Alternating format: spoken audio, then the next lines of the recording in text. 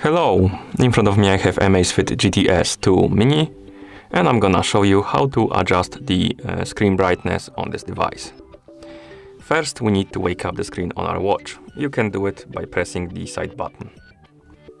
Once you wake up the screen, you can swipe downwards from the top of the screen to open the quick panel. And here we have the screen brightness icon, the one with the sun on it. Tap on this icon. And now you should see this menu. And first thing you need to do is to disable the auto brightness. So you have this A button right below the slider. You need to tap on it to disable the auto brightness. And now you can adjust the screen brightness by swiping up and down on the slider right here. And once you're done, you can swipe right on the screen or press the side button to go back. Like this. And that's how you adjust the screen brightness on this device. Thank you for watching.